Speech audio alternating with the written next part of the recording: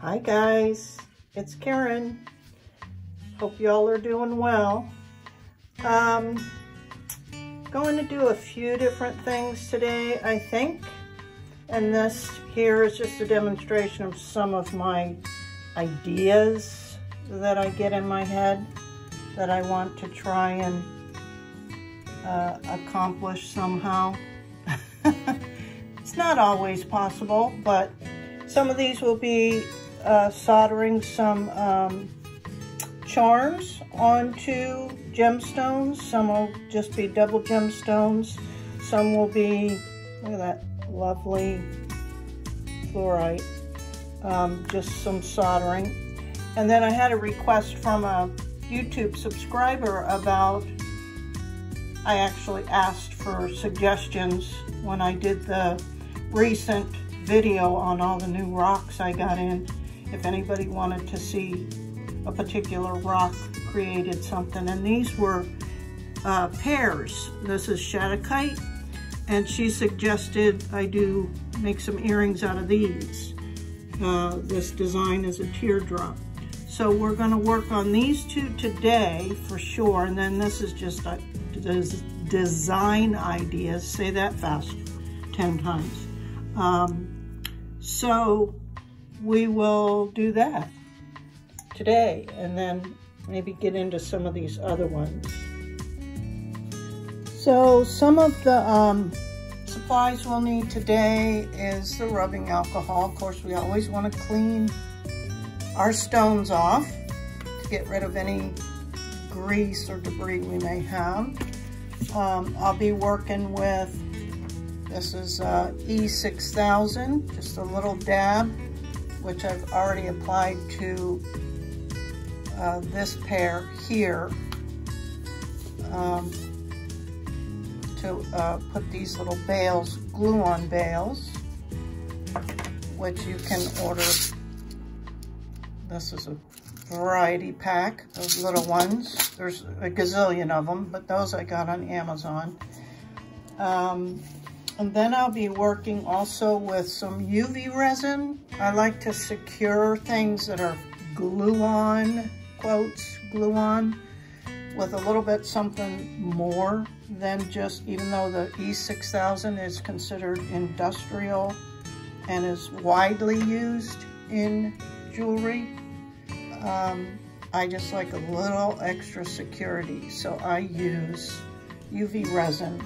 And what I've learned to do over a period of time, I've been working with the UV resin, or just resin in general. I started with UV because it seemed easier than doing all the mixing and all that. I saw so many mishaps with spillage, and knowing me, I wasn't confident enough. But once working with the UV, I realized that not everybody has those kinds of problems. So I jumped into the two-part epoxy as well, but I don't work with that as often as the UV. I usually only do the two-part epoxy if I'm making orgonite, which will be one of the projects coming up. But what I learned to do, instead of dumping or pouring some of the UV into the little cups and all that good stuff, was I took an old nail polish bottle that was clear, and once it was empty, and cleaned it out good with acetone and all that stuff, and then I covered it, because UV cannot be exposed to, did I say UV resin? The UV resin cannot be exposed to sunlight, the UV rays, or it'll harden. So whatever you're gonna put it in, if you don't want it hardened, you better cover it up and keep it in darkness. So I thought this was a pretty clever idea to put some in a little bottle, and then I can have a brush. So I'm going to show you the steps for that, and then just, these are just some ideas. This I decided on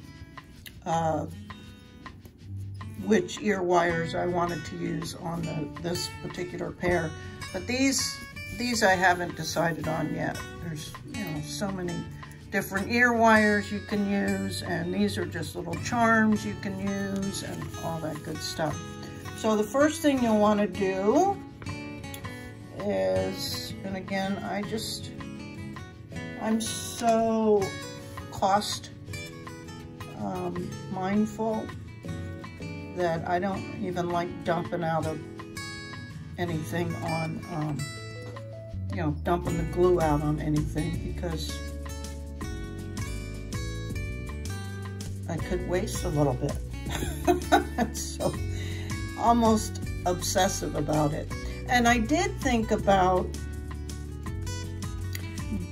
drilling a hole in these, but because Shattuckite is ranked at like a 3 or 4 on the Mohs hardness scale for the gemstones, I decided against it. So I just put a little dab on there, because that's not going to be the main way that this is secured. But we'll do that, set that aside to dry a little bit. Do another little dab. Put the lid back on. And you might get glue on your hands. It's not that big a deal. It's really not extremely toxic or anything. Like I said, it's used a lot in jewelry making. I try not to do too many glued items, and I wanted to solder these, but they're so small, and the jump ring would be super small, and y'all know me by now that small is hard for me. So even this is a little tricky. I don't know if you'll notice, but okay, so those are glued. I'm just gonna set them aside to dry a little, because they need to be dry for you to apply UV resin, because UV does not like anything besides itself being liquid. So these I did last night, and they're already dry.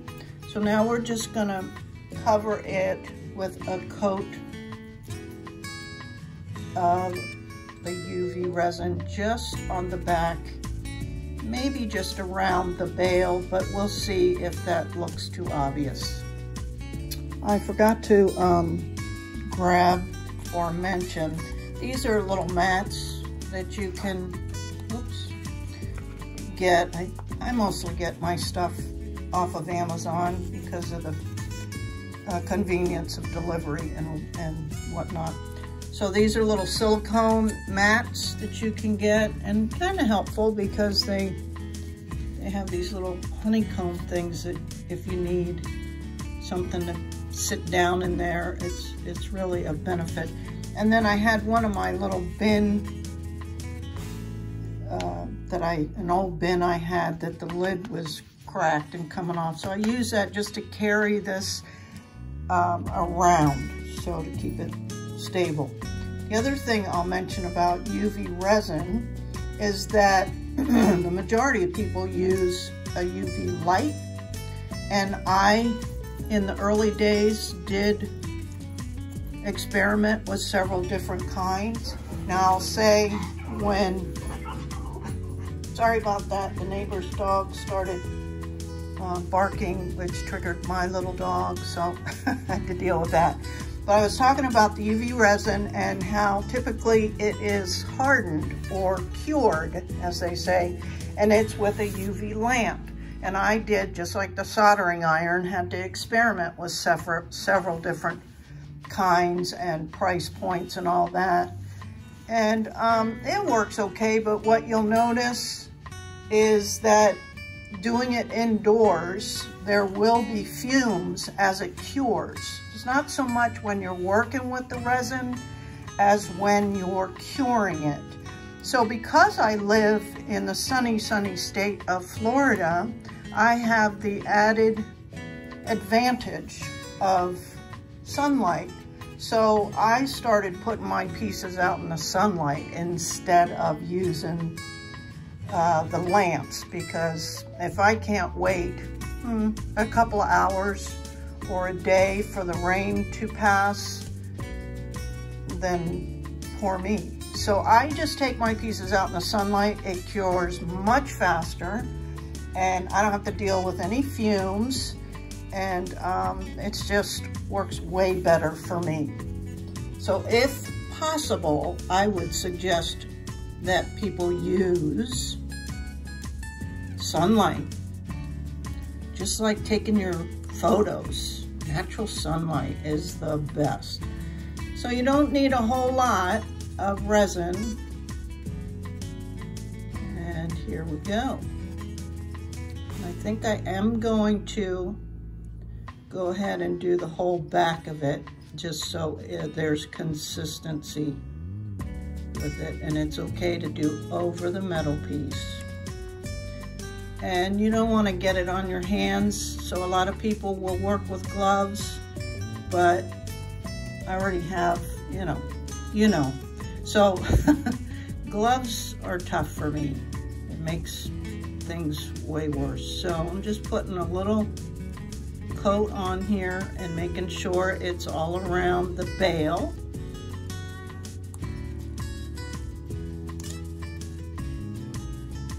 And then we're going to put this out in the sunlight.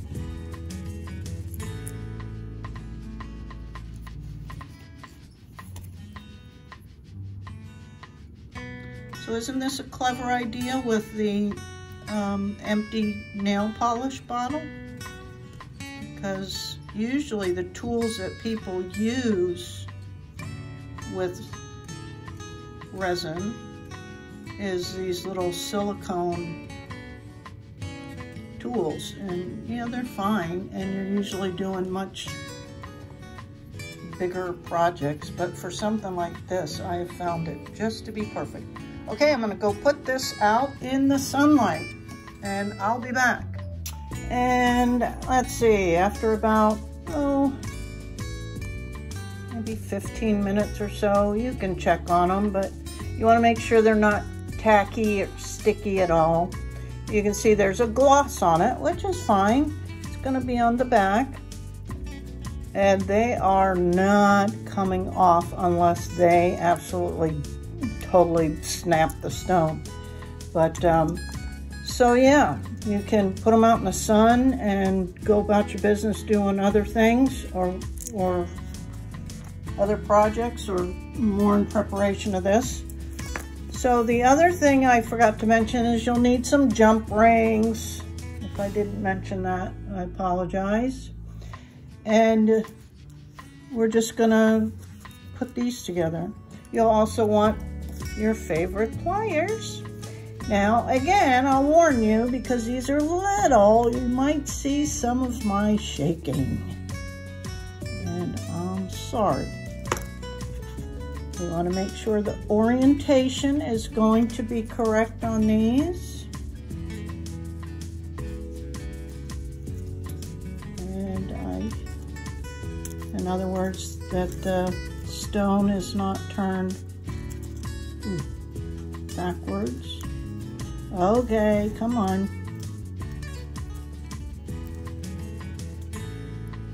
And again, remind you that you have to twist open and close jump rings so you don't lose the natural shape. So once you do that, it's hard to undo it. So let's see if we got them right. Okay, cool.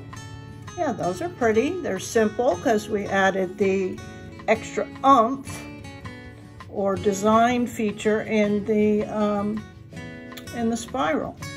So those will be cute.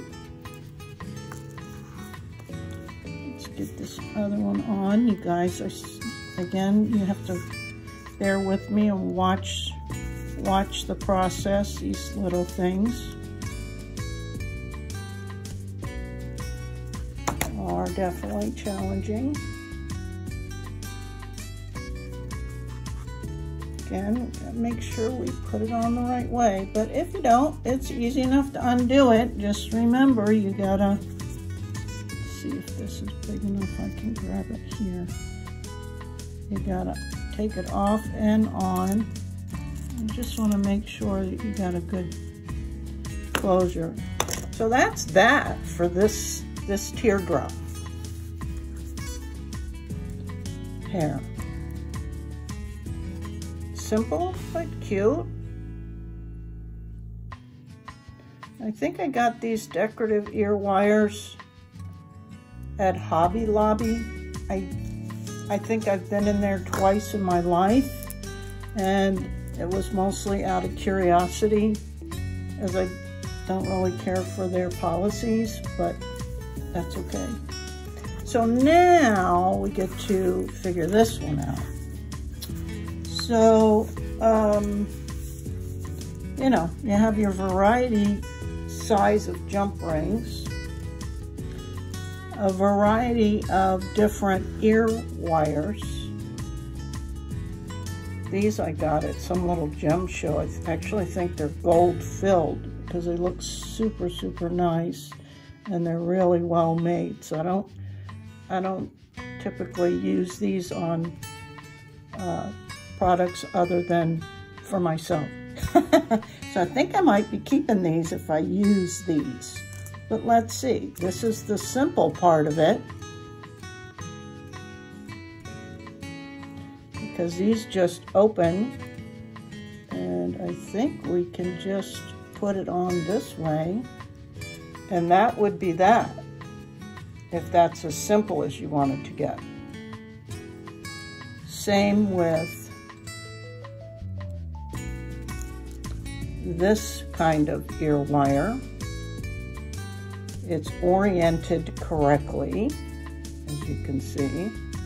So it would just be a simple project there. But we did a simple one with these, even though the ear wire was fancy. I kind of wanted to see what this might look like.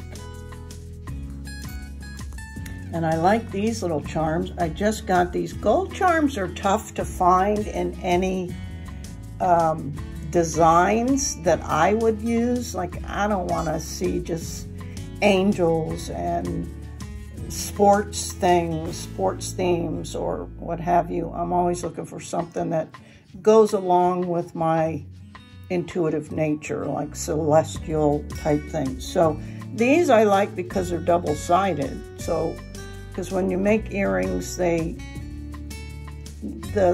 preferred feature or design, aesthetically speaking, is to have them kind of what they call be a mirror of one another. So this one you can turn it over to make sure that it's, you know, the opposite. So those would be cute. They'll definitely hang lower because we still then have to add the ear hook. A lot of people like big earrings. So that's an option. Here's a smaller version of these that again are, so that would be really cute. Do a little bit smaller. Then we have the moons. And of course we have to look for, if I'm going to use this bail section, I have to make sure there's something at the bottom I can feed a jump ring on. And this is an open moon. This has enough room it could go. Same with these. So see, these again, we could do something like that. And then the other thing that I've been doing, and I'll show you, because I tend to have sensitive ears, we'll say.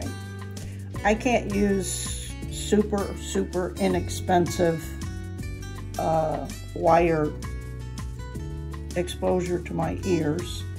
So I always try to get products that are made out of stainless steel. I can tolerate them for several hours, and a lot of people have great results with using stainless steel. So again, this would be stainless steel. This is gold filled, which shouldn't cause any problems. What I do is I and these are stainless too. I got these on Amazon. I think they came in 4 different sizes in the pack. But for me, I already had stainless steel. I had 14 karat gold, which these are not, but I have 14 karat gold. And then I got a good copper that I think is stainless steel, because I can wear these okay. But what I had decided to start doing, since I usually only do my hoops, is just making interchangeable pieces. And if it's for sale or whatever, you can make these by the dozen. I mean, all kinds of different designs. How I end up with these is I'll put on a necklace and then realize I don't have a pair of earrings to match. And so I'll sit down and make a pair based on the pendant or the necklace I'm gonna wear. And I just love them. And then I don't have all these different ear wires, and I just have ones that I know my ears will tolerate well, sterling silver. So that was for that one. This one I made for one of my necklaces I had with pyrite and hematite. So that was silver. Then for the gold, here's just a little moonstone that I can wear if I'm wearing, and aren't they darling? They're perfect. So I don't need a bunch of ear wires, I just have these. So typically what you have to do though, if we did it with this, because the orientation will be different, you have to add a small jump ring to the bail that we resined on, and then a larger one, a larger jump ring that will fit over your hoop, allowing it to hang the correct way. You see what I'm saying? So it's just something you have to think about when you're deciding on what you want to make. So if we wanted to use these, we'd add a small jump ring, like a 4mm. And then on top of that, we'd probably go with a 6. I think this is a 6. And then that would go on the other one and make it the correct orientation so it would hang correctly on just the hoop. I did it also for copper. I just make little components that I can interchange easily on each of my hoops. So there was that one for, what did I wear that with? Oh, that one labradorite that, oof, it sold. I was going to keep it longer, but it sold already. And then this one, because it has different components on it, you can play with how you want it to hang. That's malachite. So that's just some ideas. So, okay, let me get these out of the way. I showed you that. And we're going to decide, I think I already did this. I need, this must be an 8mm, the larger ones. And I think I really like these the best. So, we need our pliers. And let's see. We put this on this way, it should hang just fine. And have enough room.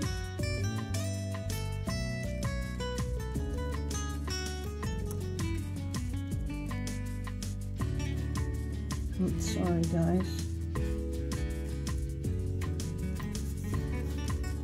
To close.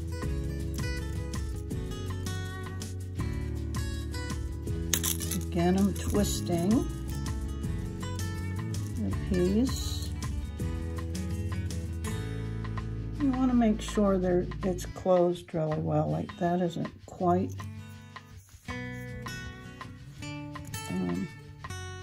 where I want it. So you just twist it back and forth till you get a good closure. And then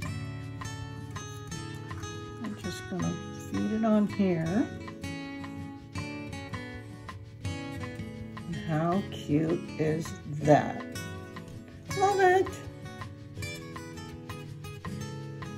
Love it, love it, love it. So we'll do that again. That was the middle size one.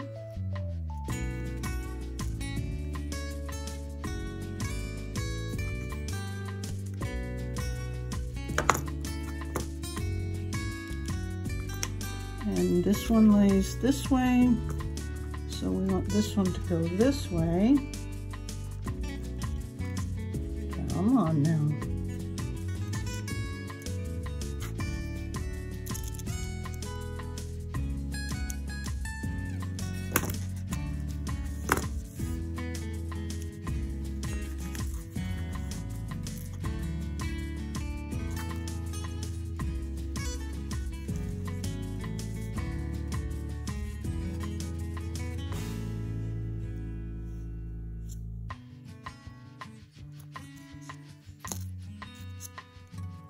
And there we go. Very cute. Okay, hope you enjoyed that. Till next time.